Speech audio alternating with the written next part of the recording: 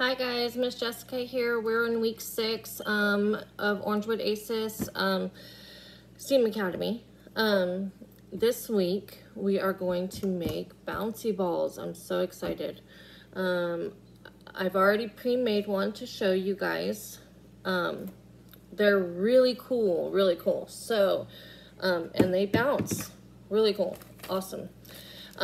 We are going to also be making, for your second project, is kind of like a reflection. What you're going to do is you're going to take there's a toothpick in here, and you're going to dot out a picture on the paper that I put in here, and then you're going to take the rubber band and attach it to the flashlight, and then turn the flashlight on, and then put it on the wall, and it should make a big picture on the wall. That's what should happen.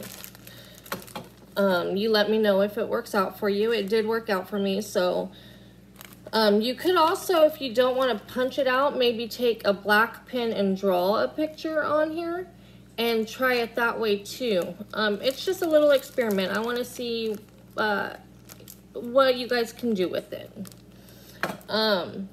Back to our main project is a bouncy ball. So what you're going to receive in your kit is going to be this bag. These little packages are all the packages, the different colors that you can use to make your ball. I used green and pink, and then you will each have a glow-in-the-dark package that you can add some to your balls in order to make them glow in the dark. Really cool. And then there's instructions in here, and then you will have the mold, which is reusable. So you're either going to have this mold or this mold, and it just pops apart and then pops back together. Just when you're putting it back together, have your parents be very careful, because they're not made all that great, and they might snap apart, and then I don't know, you'll have to find something else to use to make your balls with. But again, yeah, so this is your kit that you're going to receive. The materials that you're going to need to make your ball is you're going to need hot water or really warm water.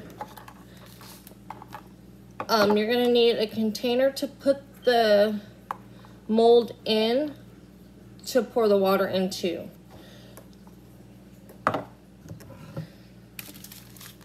So I'll get to showing you guys how to make a ball. I'm just going to use the same color. So you can see that I didn't use very much of my bags to make that ball. So you guys are going to get lots of materials to make lots and lots of balls. They came as a kit, and what I did is I just separated the kit into 2 students, and so you guys got a lot. So yeah, what you do is you just pour some of your material, some of your powder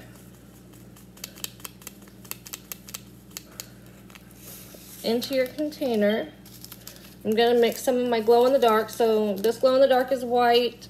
Some of the glow-in-the-dark is yellow. It just depends on which one you got.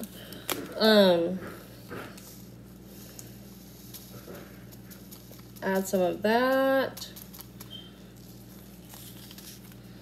And then I'll add some of the pink. You'll notice that I use these colors a lot. They were my son's favorite colors, so I kind of gravitate towards them a lot.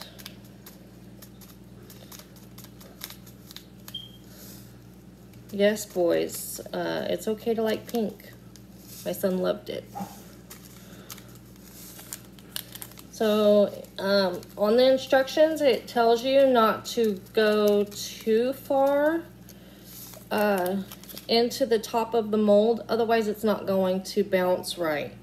So just go right to the tip like I did right there. You can see. Kind of pat it down. Then put your mold into a container, and then you want to fill it with water. Be very careful to try not to knock your mold over. As it fills with water, because it has little holes in it, so as it fills with water, it'll kind of get more sturdy to where it's not going to fall over.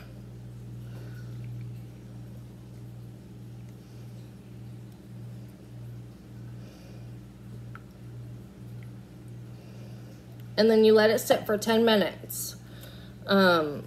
Once the 10 minutes is over, you take it out of the water and you let it sit for 10 more minutes out of the water on a nice dry paper towel or something that it can kind of drain on, because it's going to have water leaking out of it. So you don't want to just set it on the counter. Not that it's going to hurt anything, because the colors don't bleed out. It didn't on my counter anyway. But I would say put it on a paper towel or something. And then after that 10 minutes, after the 20 minutes, you can unmold it. And then I noticed that the center was still a little wet.